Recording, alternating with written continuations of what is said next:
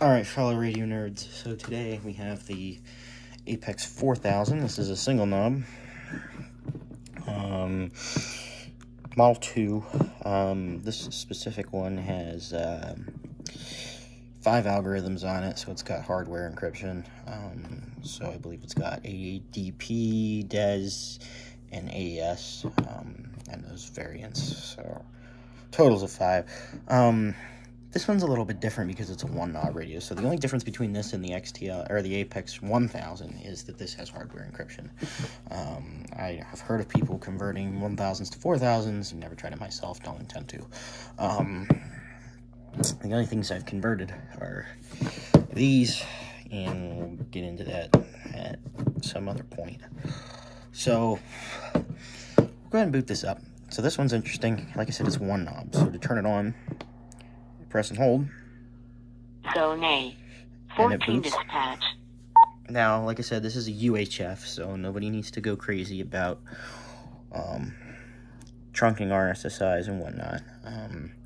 This is legit. I'm working on another video to explain how all that works.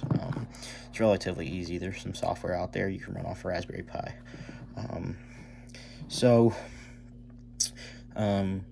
Yeah, it's connected, it's legit. And I'll give you the whacker tones just because everybody seems to enjoy those so much. There you go. So I'll go ahead and key up on it, and we'll actually see the audio test. 1, 2, 3, 4, 5. 4, 5. There you go. A little bit of an echo. So, this is nice because it has Bluetooth programming, tone signaling, all the cool stuff that the XTS didn't have. Secure. Toggle. Clear. Toggle encryption. Interesting thing about this one is your buttons, and we'll go through that here. So, obviously these side buttons besides PTT are all programmable to whatever you want them to be, basic CPS programming. For this one I've got orange as encryption toggle because we don't use emergency here. This is your site scan display, push talk, scan, on off, scan, and then nuisance delete. I've got all my zones here, so we'll go ahead and pop over to, we'll just stay here. So we're looking at the buttons here, home, regular keypad, data, all that good jazz. This one has a toggle switch, so this is doubling as your volume, but also your channel selector. And the way you do that, toggle, and I 14 admin. I can toggle with that switch and then click it, and you can see it changes talk groups, channels, whatever you're using for.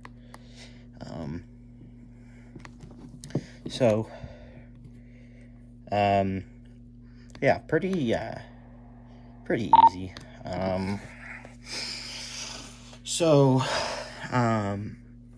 Yeah, I mean, it's not much different than other portables.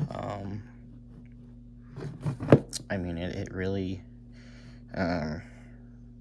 performs pretty well. Obviously, this isn't safety of life style of this radio is, the system it's running on is not.